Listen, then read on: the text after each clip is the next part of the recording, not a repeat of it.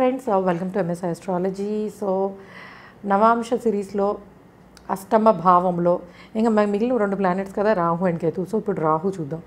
Rahu in the 8th house in నవాంశ అష్టమ స్థాన.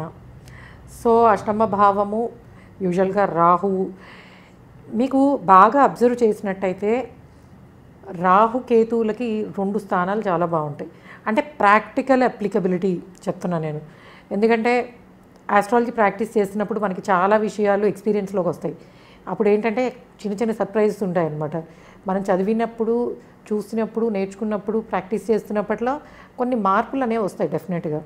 So రాహుకి నాకు తెలిసి చాలా బెస్ట్ ప్లేసెస్ రెండు ఉన్నవి. రాహు కేతువులకి ఏంటంటే 2, 8, 5, 11. అఫ్కోర్స్ ఇవి ఈ స్థానాలు కొన్ని భావాలని ఇబ్బంది పెట్టచ్చు, కానీ టు జనరేట్ వెల్త్ అంటే హ్యూజ్ వెల్త్ని ఇచ్చే ప్లేస్మెంట్స్ మటుకు either Rahu in the 8th or maybe in the 2nd or in the 11th or in the especially Rahu కేతువులు ఈ స్థానాలలో డెఫినెట్గా హ్యూజ్ వెల్త్ని ఇచ్చే అవకాశం ఉంటుంది. అండ్ ఇప్పుడు మనకి ఉన్న వన్ ఆఫ్ ద ప్లేస్మెంట్ ఏంటి, అష్టమ స్థాన రాహువు. సో అష్టమంలో రాహువు యూజువలీ వీళ్ళకి ఏంటంటే వెల్త్ రిలేటెడ్ యాంబిషన్స్ కానీ యాస్పిరేషన్స్ కానీ భార్యాభర్తలు ఇద్దరికీను. ఎందుకంటే చూడండి, ఇద్దరి ధనస్థానాలలోనే రాహుకేతువులు ఉన్నది. ఒకళ్ళ ధనస్థానంలో రాహు ఉంటే ఇంకోళ్ళ ధనస్థానంలో కేతు. సో ఇక్కడ ఏమవుతుంది, యూజువల్గా వీళ్ళు వాళ్ళ సంపాదన అంటే మిగిలిన వాళ్ళతో అంటే ఆల్వేస్ కంపేర్ చేసుకుంటారా చేసుకోరా వాట్ ఎవర్ అదంతా అనవసరం. వీళ్ళకి ఏంటంటే ఎక్కువ సంపదని ఉంటే కానీ సాటిస్ఫాక్షన్ ఉండదు. అంటే వాళ్ళకి ఒక టార్గెట్ పెట్టుకుని ఇద్దరు భార్యాభర్తలు ఇద్దరి మీద ఉంటుంది ఆ ఎఫెక్టు. సో వాళ్ళ ప్లానింగ్ అవ్వనియండి, అంటే మీకు ఇన్వెస్ట్మెంట్ ద్వారా కానీ సంపాదన ద్వారా కానీ వివిధ మార్గాల ద్వారా వీళ్ళు సంపాదించిన దాన్ని యూజువల్లీ పెద్దగా ఎవరికి చెప్పరు. బట్ ఏంటంటే ఆల్వేస్ వాళ్ళ టార్గెట్లు మారిపోతూ ఉంటాయి. అంటే ఈ ఇయర్ మనము ఒక మంచి ఇల్లు కట్టుకోవాలి అనే ఫస్ట్ టార్గెట్ అది అనుకోండి, అచీవ్ చేస్తారు. అది అయిపోయింది కదా ఇంకా రిలాక్స్ అవుతారంటే నో, మనం కట్టుకున్న ఇల్లు ఓకే, బట్ మన బ్యాంక్ బ్యాలెన్స్ ఈ రేంజ్లో ఉండాలి. సో అది కంప్లీట్ చేసిన తర్వాత అక్కడైనా సాటిస్ఫాక్షన్ నో.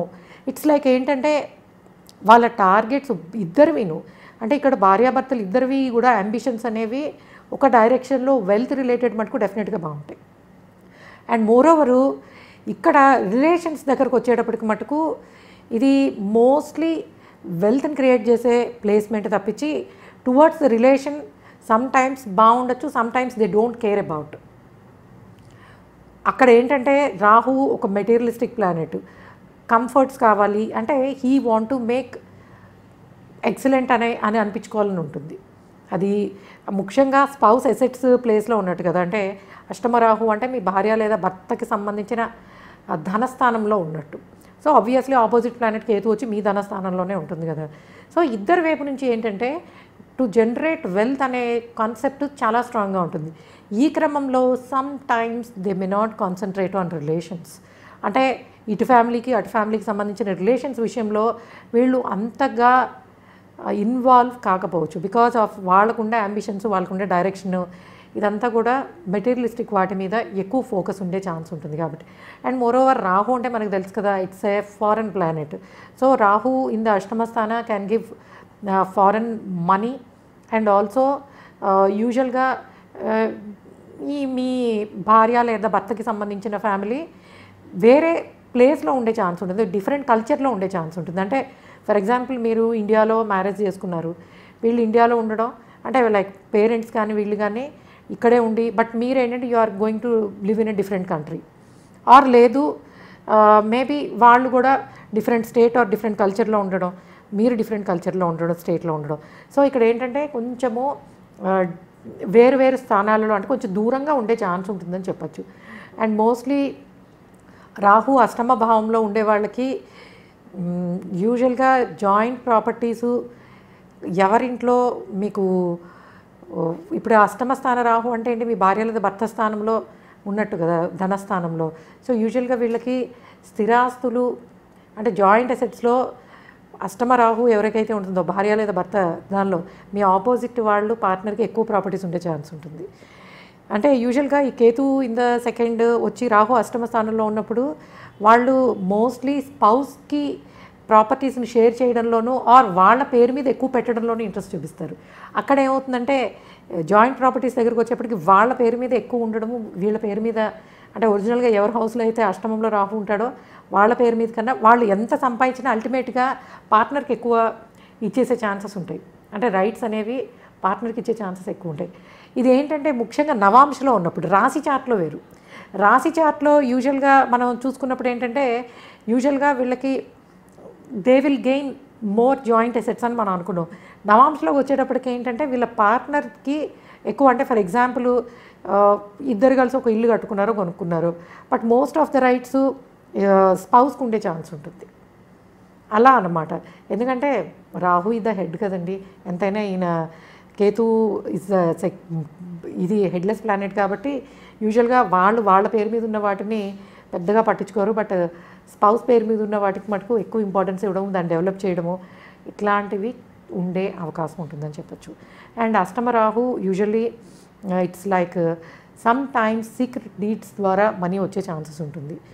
నేను ఇది రాశి చార్ట్లో అష్టమ రాహు ఉన్న వాళ్ళని చూసినప్పుడు, ఎందుకంటే they are into business politics ఉన్న వాళ్ళని ఎక్కువ చూసాను. అంటే మీరు బిజినెస్ పాలిటిక్స్ అంటే యూ జస్ట్ కెన్ ఇమాజిన్, అంటే అన్అకౌంటబుల్ మనీ ఉండే ఛాన్స్ అయితే డెఫినెట్గా ఉంటుంది. అంటే ట్యాక్స్ పే చేయనివి అన్అకౌంటబుల్, అంటే దీన్ని బ్లాక్ మనీ అని చెప్పద్దు, but still short కట్స్లో money earn చేసే అవకాశం కానీ, స్పెక్యులేటివ్ కాకుండా యూజువల్గా ట్యాక్సబుల్ కాని మనీ వీళ్ళ దగ్గర ఉండే ఛాన్సెస్ ఎక్కువ ఉంటాయి. హిడెన్ అనమాట. హిడెన్ మనీ అంటే పైకి maybe they are paying taxes for ఒక 50 lakhsకో ఎంతకో వాళ్ళు ఆర్గనైజ్డ్గా ట్యాక్సులు కడుతూ, బట్ వాళ్ళ income చూసేప్పటికీ maybe it's like 5 crore 5 crores generate చేసేవాళ్ళు they are only paying for 50 lakhsకి మటుకు పే చేయడం. అండ్ మోస్ట్లీ ఇది కనుక గురువుకి సంబంధం వస్తే అప్పుడు అంత ఎక్కువ ఉండదు. But rest of the planets ఏవి ఆ భావానికి అధిపతి అయినా కూడా రాహు నెవర్ కేర్. సాటర్న్తో ఉన్నప్పుడు ఏంటంటే మేబీ అది శని స్థానం అనుకోండి, మకర కుంభాల్లో అయ్యి అష్టమ భావము అయినప్పుడు మేబీ ఐదర్ వాళ్ళ టెండెన్సీస్ చాలా జెన్యూన్గానే ఉంటే, నో నాకున్నదాన్ని నేను బయటికి ఎక్స్ప్రెస్ చేసినా చేయకపోయినా I will pay completely taxable ఇదే ఉంచుకుంటాను అనిపిస్తుంది. బట్ అలా కాకుండా if it is a retrograde planet, అది మనం శని కనుక వక్రించి ఉన్నట్టయితే maybe that can give different, అంటే ప్యూర్లీ జెన్యూన్ అయినా ఇవ్వచ్చు, ప్యూర్లీ మోసకారితనమైన అవ్వచ్చు, రెండిట్లో ఏదైనా ఉండొచ్చు అనమాట.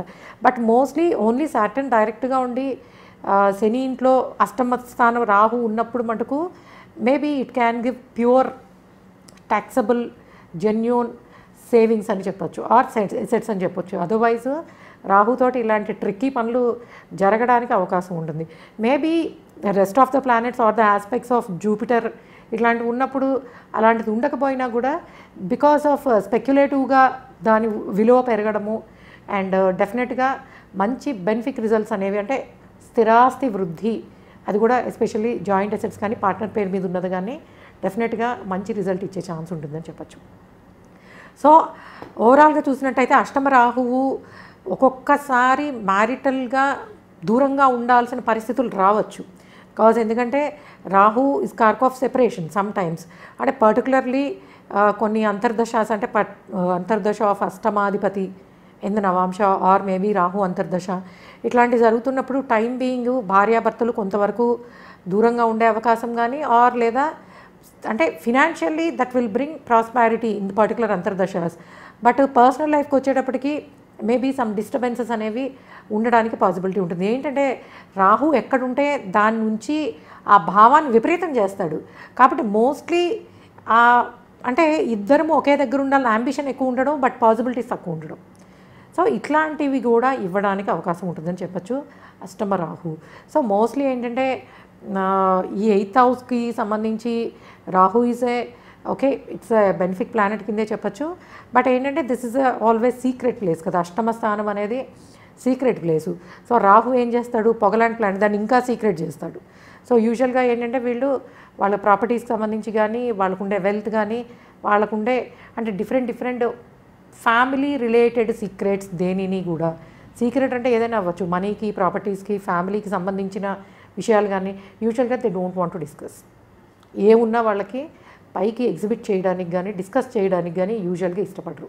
అంటే వీళ్ళని క్వశ్చన్ వేస్తే మీరు మంచి సెక్యూర్డ్గానే ఉన్నారంటే ఉంటాంలేండి, మేము ఇక అంతగా ఎప్పుడు పట్టించుకోలేదు దాన్ని, అలాంటి ఆన్సర్స్ వస్తాయి అన్నమాట. ఓకే, ఇది అష్టమంలో నవాంశ అష్టమ భావంలో రాహు ఉంటే ఎట్లాంటి ఎఫెక్ట్స్ ఉంటాయి అనేది. మోస్ట్లీ ఇది జాయింట్ అసెట్స్లో పెట్టుకునేటప్పుడు మటుకు భార్యాభర్తలు ఇద్దరూ కొంచెం, ఎందుకంటే కొన్నిసార్లు వీటి కారణంగానే అపోహలు రావడానికి అవకాశం ఉంటుంది. సో కలిసి కొనుక్కునేవి లేదా మీ అఫ్కోర్స్ ఇన్లాస్ నుంచి వచ్చేవి డెఫినెట్గా బాగా వస్తాయి, అందులో ప్రాబ్లం ఏం లేదు. బట్ సమ్వేర్ మీ ఎక్స్పెక్టేషన్స్కి ఒక్కొక్కసారి రీచ్ కాకపోవచ్చు. ఓకే గైస్, ఇది మనకి నవాంశ అష్టమ భావంలో రాహు ఉంటే ఎట్లాంటి ఎఫెక్ట్స్ ఉంటాయనేది. అండ్ డెఫినెట్గా దాని భావానికి అధిపతిని బట్టి ఒక్కొక్కసారి అష్టమ Rahu can also disturb the relation. కుజుడింట్లోనూ శుక్రుడింట్లోనూ అట్లా ఉన్నప్పుడు అండ్ డెఫినెట్గా కొన్నిసార్లు కొన్ని మ్యారిటల్ ప్రాబ్లమ్స్ లేదా మిస్అండర్స్టాండింగ్స్ రావడానికి అవకాశం ఉంటుంది. బట్ మెటీరియలిస్టిక్గా చూస్తే this is okay. And even for business related కూడా చాలా బాగుంటుంది. ఒకవేళ ఎవరైనా బిజినెస్ చేయాలనుకున్నప్పుడు, because నవాంశ is also the prosperity of 7th house of business కూడా, కాబట్టి యూజువల్గా మీరు చేయాలనుకున్నప్పుడు దిస్ కాంబినేషన్స్ అనేవి పార్ట్నర్షిప్ బిజినెస్లో అండ్ పార్ట్నర్షిప్ బిజినెస్ కన్నా మీ ఓన్గా చేసుకోవడానికి అయితే చాలా బాగుంటుందని చెప్పచ్చు. ఓకే గైస్, మీ నవాంశ దశాంశ ఆర్ రాశి చార్ట్ వీటి ఎనాలిసిస్ కోసము మీరు ఎంఎస్ఐ ఆస్ట్రాలజీని కన్సల్ట్ చేయాలనుకుంటే msiastrology.com వెబ్సైట్కి వెళ్ళండి. అండ్ అందులో ఫీ స్ట్రక్చర్స్ ఉన్నాయి, డిఫరెంట్ ఆప్షన్స్ ఉంటాయి. మీకు సూటబుల్ ఆప్షన్ తీసుకోండి. అండ్ లేదా ఈ వీడియో మీద ఇచ్చిన ఫోన్ నెంబర్కి SMS కానీ వాట్సాప్ కానీ, మోస్ట్లీ వాట్సాప్ చేస్తే మీకు క్లియర్ డీటెయిల్స్ ఇవ్వడం జరుగుతుంది. Okay guys, thanks for listening and please subscribe our channel MSI Astrology. Bye.